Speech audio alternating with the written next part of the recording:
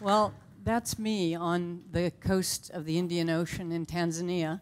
And I'm told, actually, that it was Christmas of my 5th year. And what did I want to be at that point in time in my life? Well, I wanted to work with everything wild, whether it was plants or animals and all the way up to elephants. And I wanted to work with people, whether they were Africans or whether they were Asians or whether they were Americans or Brits. And in a way, I'm the luckiest person in the world because I became what I wanted when I was 5 years old. So that's the history of me, but I'm told these days that I'm referred to as a tri-sector leader. It's a pretty frightening thing, like, what is that?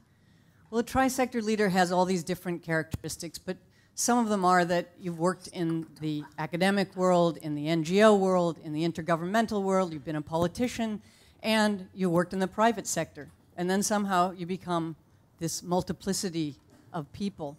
But mostly what I've been is something a bit out of the box. So I'm never what anyone really thinks. So at one point in time, not too long ago, maybe 5 or 6 years ago, I was contacted by a gentleman by the name of Jochen Zeitz, who was at the time the CEO of the company Puma. And Jochen used a number of different ways to get through to me, and then we had a conversation, and now that I know him well, I know that must have been a tough conversation for him. Cold call. Just calling someone up and saying, I want to talk to you because I'm looking for someone that's an out-of-the-box thinker, that does different things, that is not ruled by any particular rules and laws and anything else, but just thinks thoughts. My God, I mean, it was like, I think you might have the wrong number. My name's Holly Dublin. No. I said, well, I think you might because I've caused some problems in some organizations and I haven't really been a great fit. No, I'm after you.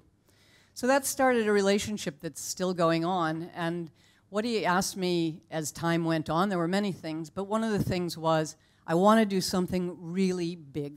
I want to do something big in the field of sustainability. So what are we going to do? What will be our really cool idea of the thing that we're going to do together? So what he asked me to do was to join the company that was the holding company of Puma. And that company was then called PPR. It's now called Caring, and you heard a bit about it in the introduction. So I was asked to start a sustainability initiative there. And my very first thing, because I am trained as a scientist, my very first thought was, okay, well, before I build a big strategy and I set targets and make people really upset with me, what are the baselines? Where does the company stand? Because I don't want to make someone do something and they say, where did it come from? We already do that, or we could never do it. And so I said to him, well, tell me what the baselines are, because I need those things. The baselines of what? Oh, yeah, we measure carbon. And in fact, we've built a neutral headquarters. Completely unimpressed Holly. It obviously irritated him unbelievably because this was a big thing. Big money, big expenditure. And I said, no, but I really want to know, what are the impacts of this company on the environment? So if I could have the first slide, this is where our discussions began, because I had managed to convince him very well that we were going to be doing some measurements. But I had to tell him about something else. He was very much into all of it, so I was very lucky to have a CEO that was interested. So I showed him that little small circle, and I said, those are the sort of environmental impacts that arrive somewhere in your financial statements, but here are your environmental impacts. And I don't even need to have studied anything yet, because I can tell you that big pink thing might be very, very big. So how are we going to do this? And he said, well, biodiversity, ecosystem services, all those things Johan Rockström talks about. I could never talk with the CEO, other CEOs about that. I can't talk to my procurement director about that. I need to talk to him about something. It's got to be really tangible. I need to talk to him about, it's got to be financial. I said, oh, well, I don't know. You know, I've done some valuation work. And he said, I know. Let's do an environmental profit and loss account. And that was the beginning of the environmental profit and loss account. The only problem was no one had ever done one, and we didn't know how to do it. And he went to the press about 2 weeks later and said, we're doing one, and we're going to announce the results in just a few months' time. So this is what life is like in the fast lane when you put your head above the parapet and say, yeah, sometimes I have some out-of-the-box ideas. So the environmental profit and loss account, what really was it, or what really is it? It's a means of placing a monetary value on the societal costs of the environmental impacts of businesses. And that monetary value thing, as was said by some of the speakers before me, you know, this is the thing that gets business. Oh, numbers. You mean numbers that come off of our balance sheet, or numbers that tell me I'm doing a good or a bad job. Yes, and guess what? Numbers that have something to do with your performance bonus in the end. So will you be able to reduce these very negative numbers? So we began on this exercise, and it's got lots of numbers. For those of you that love metrics, you'd love this because it has lots and lots of numbers. But this is a really important slide because what it shows is that, first of all, they were completely convinced that their biggest impact was on greenhouse gases. And we didn't need to bother with anything else. But we found out that water was just as big of an impact. So there were all these eureka moments. And the green circle there shows you what their operations were. That's that little circle that was in the middle on the first slide. Oh, it turns out that their operations, either the self-owned pieces, the bits you directly are in charge of, that was only 6% of the overall impact of 145 million euros. So these numbers are, you know, I've been asked so many times, is that a real number? Is it 145 million euros exactly? Or are there some cents? Doesn't matter. That's not the main point. So the main point is that we discovered that way down deep, tier 4, where these real impacts take place, are the places the companies need to start thinking about. But having done the EP&L within Puma as a pilot, more or less, been taken up by the Caring Group, and they're taking 24 companies through this. And we're being joined by companies all around the world, and I'm actually a recruiter. That's my new thing. I recruit companies to do EP&Ls. But we've discovered that they just have so many more values. And just to go through a couple of them, obviously helping you to manage your risk. You're going to find out about risks you didn't even know you had. About transparency and reporting. If these things, as we believe, start becoming real, we're going to have government regulation. We're seeing it in the UK. They want to know what your carbon is. You're going to be reporting on that. And you want to make sure that you're leveling that playing field between yourselves and all those other companies. So it has a lot to do with that little transparency bit. In other words, I write a big sustainability report, it's 300 pages long, and you write one, it's 20 pages long, but your marketing department has more money than mine. Yours is so cool, and mine's just a bunch of words. So we don't know how to compare them. But when you start doing this, you know a lot more about comparing. It also informs management action, so you can start doing something about it. You know, we've lived through efficiencies. We're running out of what we can do with efficiencies, but there are many more things you can do through innovations. Since we began doing this, new companies have formed to help us address our problems. That is a stimulation of the economy. We're showing that innovation is what's needed in these things. I mean, I'm an ecologist, I'm an ecosystem scientist, so I don't believe for a minute that there's techno-fixes for everything in the world, not for 1 minute. But I do believe that we can make major leaps in the right direction by moving those things. It also helps us to understand and create value. So we understand much more deeply about the products that we're producing, about where they come from, what's needed in them, and what are those true impacts that we have to put that product on the market and give it to someone. It helps us to inform strategy. I can tell you that we know that this is working because the companies that are doing it, when I ask them to make the business case, and come with me to bring in some more companies on my recruiting drives, they're like, well, you know, I don't think, I can't really, So what we've discovered is they're actually getting a market advantage doing this thing. They've actually discovered how to do their business better. And they did that doing the environmental profit and loss. And I mean, would you want to go give it to your competitor company? You just learned something about how to get a market advantage. You just learned something about how to improve your business, how to reduce your impact. So, of course, you're not going to put it right out there. And engaging decision makers, well, we know, because we're working with policy people around the world right now. We work with decision makers. I work with, you know, people that are in the C-suites of these companies. You couldn't move one of these people on sustainability. It was not a possibility. I was a lucky person. I reported directly to a CEO. Most sustainability directors, they report to the head of marketing. They report to the HR department. They have a budget of $25,000 a year. They don't exist. They don't exist. So the fact is that being able to get that C-suite involved and saying your bonuses are going to have something to do with how well you perform as a group together. The CFO. We brought, after doing the Puma EP&L, we began bringing the CFO to the table immediately. The next one, as the next one was being started up, bring the head of your supply chain, you bring your CFO, you bring your HR director.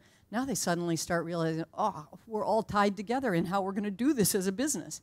Because if you don't succeed, I don't succeed, and that now gets me because it's going to get my bonus, and I don't like that. So we have to work together. So we've begun to understand a lot from this.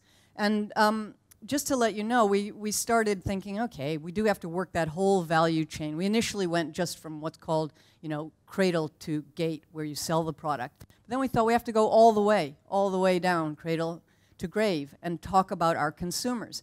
So we went ahead and we did some work on the EP&L to look at the product level. This one's mine. They made me carry it all the way from Kenya. And this is the really cool new one that Puma made called the In-Cycle shoe. So we started doing comparisons of products to see whether the EP&L really held all the way to the product level. And in fact, what we found out, we did it on 20 or 30 different products that we had. And what we found out was that in a number of cases, we could actually produce the better garment, the better shoe, the better, less heavy environmental impact piece at the same price. You could actually even market it at the same price. Now, this is a very important thing for those of you that are in business, because the biggest argument against doing sustainability is it's going to cost more. Who's going to pay it? Is it going to come out of our margins? Is it going to be given to the consumer? This has become a mantra that in some ways, if we don't break out of that, we're in the situation where what you pay less for is the bad thing and what you pay more for is the good thing. What's wrong with that? Now, Lona's going to tell me that what's wrong with it is that people don't operate from that kind of logic, and that's probably true. But actually what I believe is that in the end, when all things have this kind of basis to them, when absolutely every product has to have this in it, and you don't ask that question anymore. Is it a sustainable product? Is it not a sustainable product? What is it? You don't have to worry about that anymore because they all have to have it, and they all will have their little tag saying whatever. So we learned a few things from the EP&L, and Puma's learned them, and some of the other companies.